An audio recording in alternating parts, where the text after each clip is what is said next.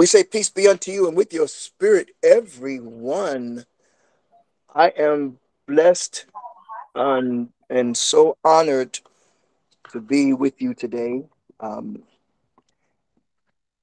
yes, this is my first noonday.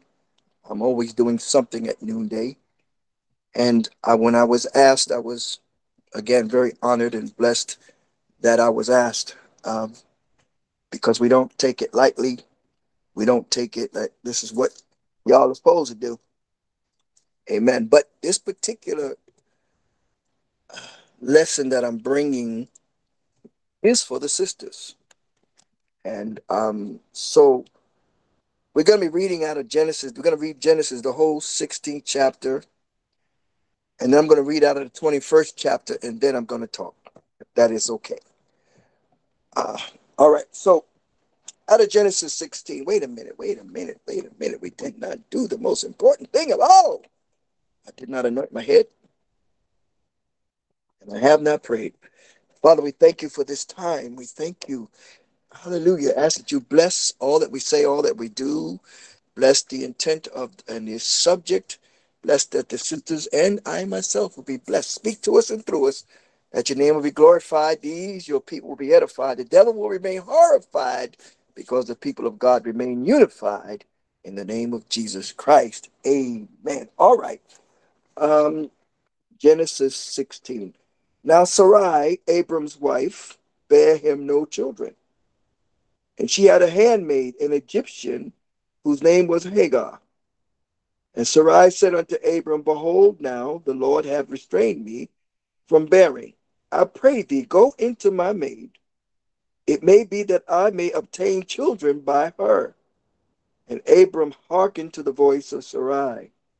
And Sarai, Abram's wife, took Hagar, her maid the Egyptian, after Abram, had dwelt 10 years in the land of Canaan, and gave her to her husband Abram to be his wife. And he went into Hagar, and she conceived. And when she saw that she had conceived, her mistress was despised in her eyes. And Sarai said unto Abraham, My wrong be upon thee. I have given my maid unto thy bosom. And when she saw she had conceived, I was despised in her eyes.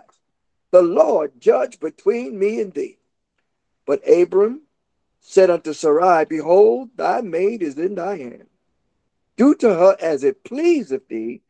And when Sarai dealt hardly with her, she fled from her face. And the angel of the Lord found her by a fountain of water in the wilderness, by the fountain in the way to Shur. And he said, Hagar, Sarai's maid, whence comest thou? And whither wilt thou go? And she said, I flee from the face of my mistress Sarai. And the angel of the Lord said unto her, Return to thy mistress and submit thyself under her hands. And the angel of the Lord said unto her, I will multiply thy seed exceedingly, that it should not be numbered for multitude. And the angel of the Lord said unto her, Behold, thou art with child, and shalt bear a son, and shall name him Ishmael, because the Lord hath heard thy affliction. And he will be a wild man. His hand will be against every man, and every man's hand against him, and he shall dwell in the presence of all his brethren. And she called the name of the Lord that spake unto her, Thou God sees me. For she said, I also here looked after him that seeth me. Wherefore the well will be called Bashaloi. Behold, it is between Kadesh and Baran. And Hagar bare Abraham a son. Abraham called his name, which Hagar said, Ishmael. And Abram was 86 years old when Hagar bare Ishmael to Abram. All right, let's start there and get to this other scripture. I'm going to see if I'm going to do this now. No, we'll start here. So, this is for you sisters. Don't fret, Sister Hagar. God sees you. Don't fret, Sister Hagar. God sees you. In Genesis, the 12th chapter, God appears to 75-year-old Abram, or Avrim, as the Israel Bible calls him. It tells him to leave his family and his country and go to a place that he will show him. What's interesting is Abram never had to ask, are we there yet? Why? Because God said, I'll tell you when we get there. Abram's family lived in the land of Ur of the Chaldeans, a land of idolatry, and he moved to the land of Canaan. When Abram left the land of Ur, he took with him Sarai, his wife, who was barren, and Lot, his nephew. Because of a famine in the land, Abram decided to go to Egypt and live there. On the way to Egypt, they passed through Canaan, and the Lord God appeared unto Abram and told him he was going to give that land to his seed. And if you read the 12th chapter, he names these 12, these 7 nations that he took the land from and gave to Israel. And when they got to Egypt, everybody's got a way they want to help God out. Why do we always want to help God out? When, as we often say, God knows how to be God all by himself. We want to help him out. So Abram tells Sarai, when we get there, tell everybody you're my sister. He's looking out for his own well-being, so they won't kill me and take you anyway. So that's what they did. The princes brought Sarai to the Pharaoh because this woman was fine. He said, you're a fair woman. You're a good-looking lady. And the Pharaoh put her in his harem so she could be one of his wives. And there's something about when God is involved. God sent trouble and plagues to Pharaoh and his whole house about this woman, Sarai. Pharaoh's so troubled, he jumps on Abram for deceiving him. Why did you tell me that was your wife? And for that, with everything you got, because he'd been there so long that he'd accumulated all of this, the cattle and wealth, get out. Has anybody ever told you to get out? You don't live here anymore. Just get out. And they left. But when they left, Sarai had a slave woman named Hagar. Some places you read maid, some places you read servant, but she was a slave. So who was this Hagar? The scripture doesn't say much about her except that she was an Egyptian, which gives you a clue. And the fact that she was in Pharaoh's house. Now, the rabbis have taught over the years, and you look it up, that Hagar was actually Pharaoh's daughter. And when Sarai was in the harem, he gave Hagar to Sarai as her servant. And he said these words, it is better that my daughter Hagar should be a servant in the house of such a woman than a mistress in another house. In other words, be part of somebody else's harem. So now Sarai decides she's going to help God out. She tells Abram, I'm going to give you Hagar, my maid, my servant, my slave. And I want you to go get a child from her because that child's going to be my child. Because just like in the horrendous American slavery, the child did not belong to the father. It belonged to the mother and by example, the mistress, the slave owner. She said, so I can get a family through that way. And so Abram does it. Notice, Sarah's barren. Abram's over 75 years old, and he's still able to bear children, or to father children, excuse me. So Hagar gets pregnant, and now she begins to look at Sarah like, I got a baby and you don't. And what does Sarah do? She gets mad. It was your idea in the first place, all right? Your idea. And then she decided to blame Abraham. It's your fault. Let this wrong be on me. It's your fault. And here's where I don't like Abraham, or Abram, excuse me. And I'm going to say it. He was a punk because he should have just told her, this was your idea. And now you want to blame me because she's pregnant and you're not? And so he told her, just, hey, do what you want. She's your servant. So she treats her horribly. So bad that Hagar decides to run away. Wow. So she runs away.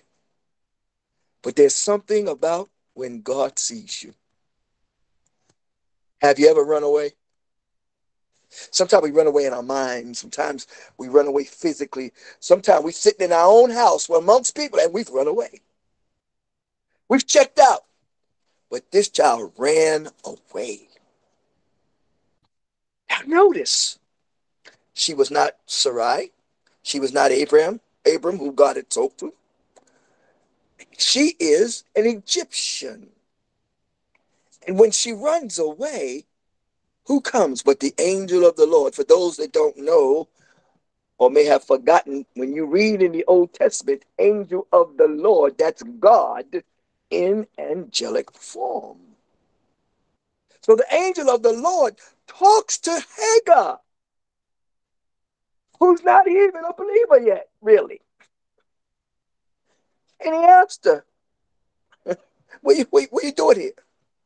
She said, I'm fleeing from her face. He said, I tell you what, go back. Go back and be mistreated. Oh. Go back and be mistreated, Hagar. Because I see you. I know you're out here. And so much so that he tells her, now you're pregnant, and I want you to name him Ishmael. And Hagar calls that place where God spoke to her and calls that God El Roi, the God who sees me.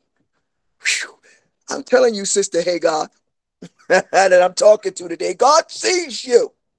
He sees you in all Awesome. of your agony, in all of your frustration, in all that you're going through, in all of you trying to help God out. Everything we do, God sees you. When you're mistreated, he sees you. So much so the scripture says in another place, pray for them that despitefully use you. And the problem is many of us don't pray for, we pray on. And but he says pray for. You're supposed to bless them. What do you mean bless them? Doesn't the scripture say, touch not my anointed and do my prophet no harm? Doesn't the scripture say, no weapon formed against me shall prosper? Pray for them. And mean it when you do it. God sends Hagar back to be mistreated because he sees her. Hallelujah. Some of you in bad marriages and God got you still sitting there being mistreated. Some of your kids come up against you and God's got you still sitting there being mistreated. Now I come from a generation that would tell your child, I brought you in, I'll take you out. I come from a generation that tell you just got to go. But God told her, go back. Take it. Paul says to endure hardness as a good soldier. Lord, help us today. How dare she? So now, 14 years after Ishmael was born, Sarai sees Ishmael playing with his brother Isaac. It has Abraham kick them out. She's still mad. She's still feeling some kind of way. Even though she now has the child of promise, she's still mad. Mad about her own decision and still after Abram. So she has them kick them out. Why? Because she did not want Ishmael sharing in Isaac's inheritance. Isaac is the son of promise, not this bastard child. How is it a bastard child when you gave your handmaid, your slave, your maid to him? Listen to the words, for a wife. It is wife number one in those days who decided who was going to be another wife. Today they call it sister wives and all that other foolishness, but it was that woman who was in charge, Come on here. who Come decided. on here. He didn't just go out and get her. She said, go get her. But she was still in charge. But now she's still mad. But guess what, Sister Hagar? God sees you. So she kicks him out. They kick him out. And here's what's written in the 21st chapter, verses 10 and 11 reads, wherefore she said unto Abram, cast out this bondwoman and her son, for this son of this bondwoman shall not be heir with my son, even with Isaac. And the thing was very grievous in Abram's sight because of his son. But guess what? Abram did. He still kicked him out. And God said unto Abram, let it not be grievous in thy sight because of the lad and because of the bondwoman, and all that Sarah, because now she's now called Sarah, have said unto thee, hearken unto her voice, for in Isaac shall thy seed be called, and also of the son of the bondwoman will I make a nation, because he is thy seed. When you come from Abram, no matter what, you got to be blessed. Hallelujah. You've got to be blessed. And so Ishmael, by right, was the firstborn, but he was not the son of promise. There's a difference. This is not the son I promised you. It's the son you went and got because your stuff still worked. Lord help us. So here's God talking in verses 12 through 14. And he goes on to say, and Abram rose up early in the morning, took bread and a bottle of water, gave it unto Hagar, putting it on her shoulder. Where is it, Lord? The child, and sent her away. And she departed and wandered in the wilderness of Bathsheba. And the water was spent in the bottle, and she cast the child under one of the shrubs, and she went and sat down over against him a good way off, as it were a bow shot. For she said, let me not see the death of the child. And she sat over against him and lifted up her voice and wept. Look at her mother, look at her mother, look at her mother. We about to die, but I don't want to see my child die. I'm preparing to die. So I'm going to put you over here, a bow shot, but still within earshot. She was still being a mother. She was still loving her child. But she forgot, just for a moment, she forgot that El Roy, the God that sees me, has already spoken to her. I'm telling you, Sister Hagar, God sees you. And now El Roy comes back again. Hallelujah. And El Roy says these words to her. And God heard the voice of the lad, and the angel of the Lord called to Hagar out of the heaven and said unto her, what aileth you? What's bothering you, girl? What's troubling you? Hagar, fear not, don't be afraid, for God have heard the voice of the lad. Remember, he's Abraham's son. He's over there crying under the bush. And God heard him. And God had already promised Abraham now that he also was going to be a great nation, too numerous even to number. Arise, lift up the lad, and hold him in thy hand, for I will make him a great nation. God opened her eyes, and she saw a well of water. He's a well of water in my soul. God lifted up the water. She went, filled her bottle with water, and gave the lad to drink. God was with the lad, and he grew and dwelt in the wilderness and became an archer. Notice, he was a bow shot away, but now he can shoot the bow or the arrow. And he dwelt in the wilderness of Paran, and his mother took him a wife out of the land of Egypt. I'm trying to tell you today, Sister Hagar, God hears you. Sister Janice Hagar, hallelujah, Sister Tamika Hagar, Sister Yvette Hagar, Sister Tasha Hagar, especially you, Annette Hagar. God sees you. He sees you in your troubles. He sees you when you're crying and lamenting over folk that won't listen to you. That just goes for all of you. He sees you when you're struggling with your illnesses and everything else that you're going through. He sees you when your money's spent, when you don't have enough to do this and enough to do that. And somehow, some way, the God that sees you, Hagar, makes the way out of no way. He is the way. Hallelujah, hallelujah, hallelujah. Folk don't have to like it, Sister Hagar. It's okay. Folk don't have to acknowledge you. It's okay. Folk don't have to want to see you progress in the Lord. It's okay. Folk don't have to want to say, my God, that person prays so much differently than they did a year and a half ago. It's okay. It doesn't matter what we think. It doesn't matter what we feel. What matters is, Sister Hagar, is that God, Elroy, woo, sees you. Not only does he see you, Elroy, hallelujah, makes everything all right.